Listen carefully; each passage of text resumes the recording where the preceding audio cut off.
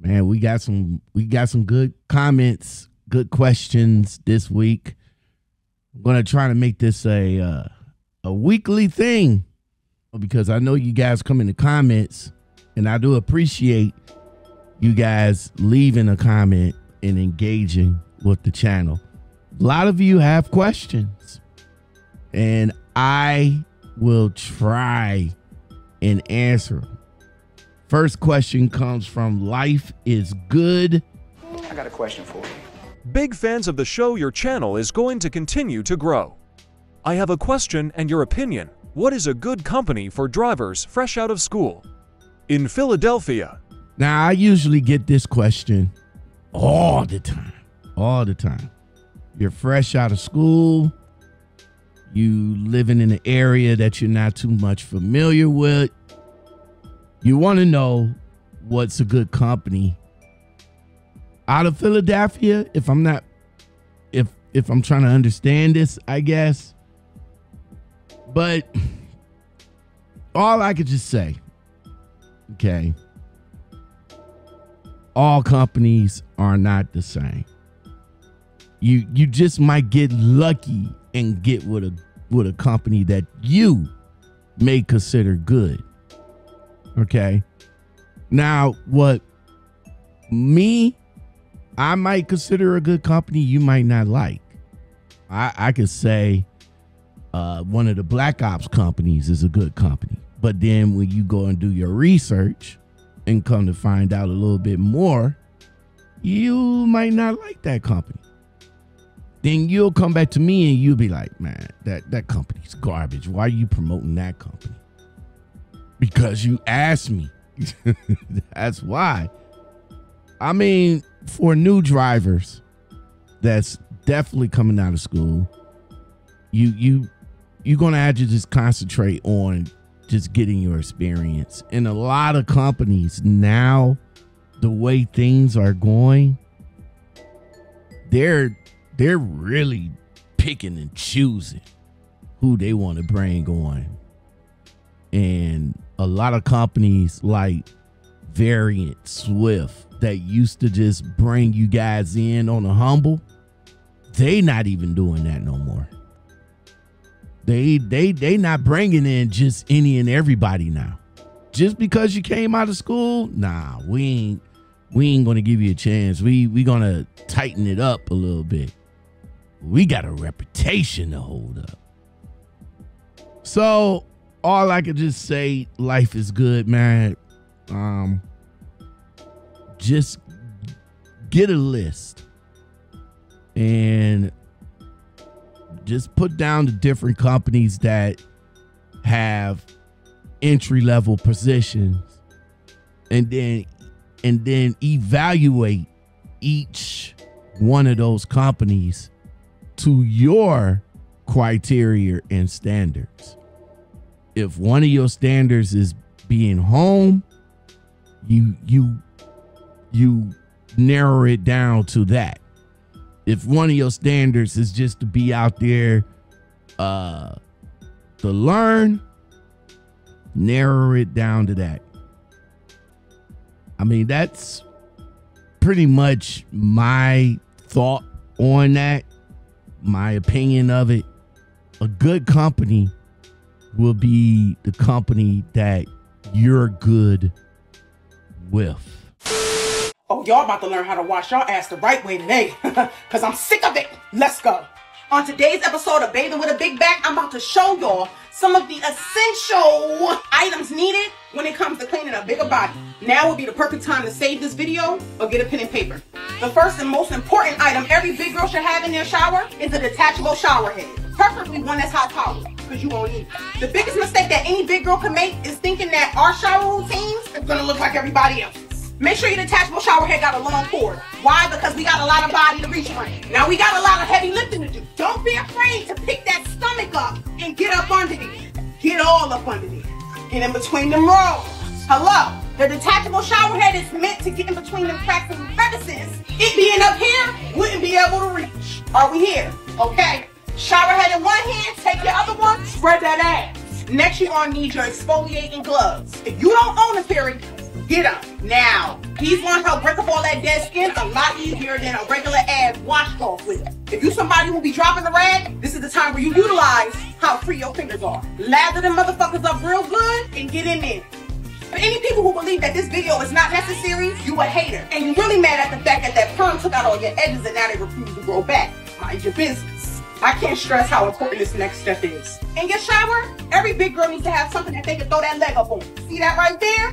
Boom! Hype that big motherfucker up. When we walk, our thighs rub. So that's heat being generated. That's more dirt buildup, which happens a lot faster than it would on somebody who is small. Now my shower a little bit tighter than I would like it to be, but you can bet your fat ass I be in here getting to it. I don't care if you gotta lean back, pick that stomach up, shift it to the side, get up in there.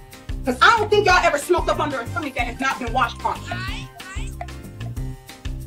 Don't find out by yourself, just take my word for it, please. And if this is too much for you to look at right now, grow the fuck up. Cause that's probably the reason you walking around smelling like spoiled milk and cottage cheese now. Don't piss me off. And last but not least, get you a back scrub. Why, you may ask? Cause your back big as shit, and you gonna need a middleman to tag in when your arms get tired. Personally speaking, my arm reach to body width ratio is crazy. I got little T-Rex arms, so this come in handy. Hello, hello, hello. Now I hope y'all put what I taught y'all today to good use if you haven't been already. I love y'all. That's why I make content like this. Each one, teach one. All right, now y'all be easy. Big back out.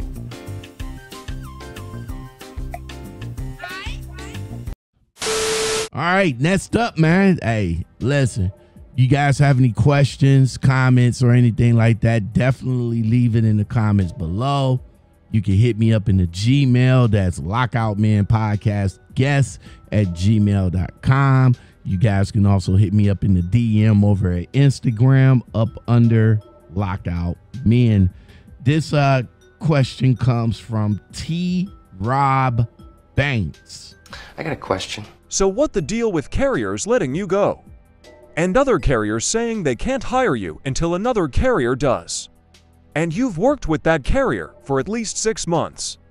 I was let go from Variant Trucking after 5 months. The company wasn't a good company as far as how they treat people. Why should I have to suffer in my career because they let me go?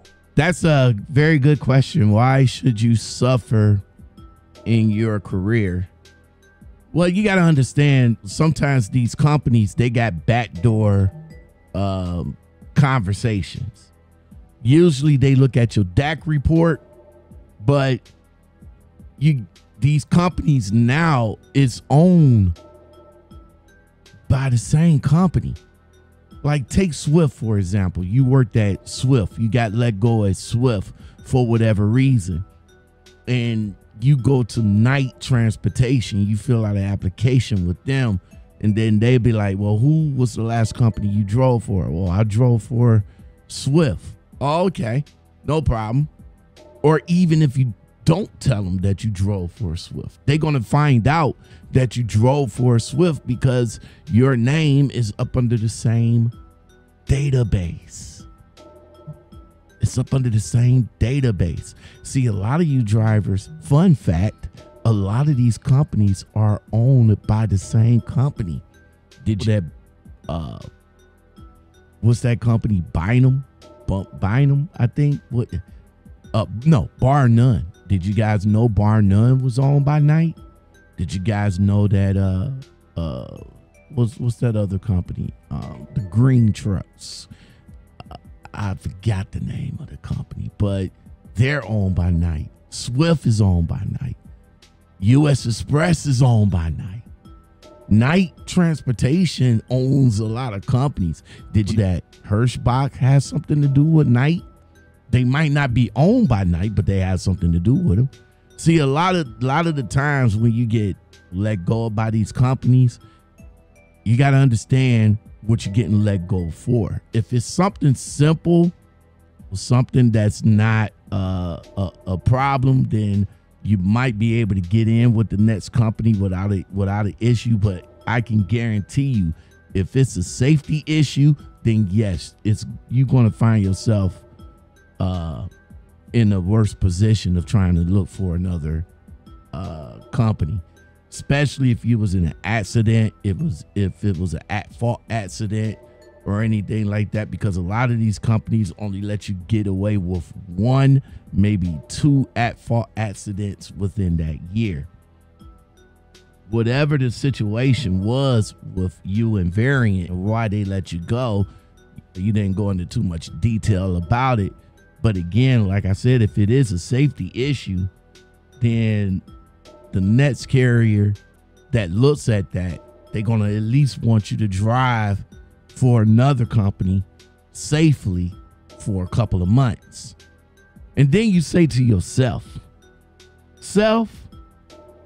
if I'm going to get with a company that's going to tell me that I need to drive for 6 or 7 months, and I get with a company that's giving me that opportunity to let me drive with them, then 6 or 7 months down the line, why should I apply for the company that told me that I need this company to drive? If everything is good, I don't need to apply for that company unless it's a company that you really, really, really want to get with. If Snyder is a company that you really want to get with, then I guess what you probably might want to do is go to a Black Ops company, because 9 times out of 10, they will give you the opportunity. Then you could take that and go to Snyder and be like, yes, I drove for Black Ops Company A for 7 months straight, safely. Give me a chance. And they just might give you a chance.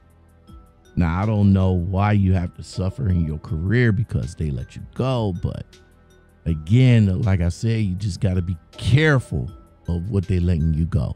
Start by going over the hire right and see what's on your DAC report. Because sometimes seeing what's on your DAC report will give you an understanding of what companies will or will not accept.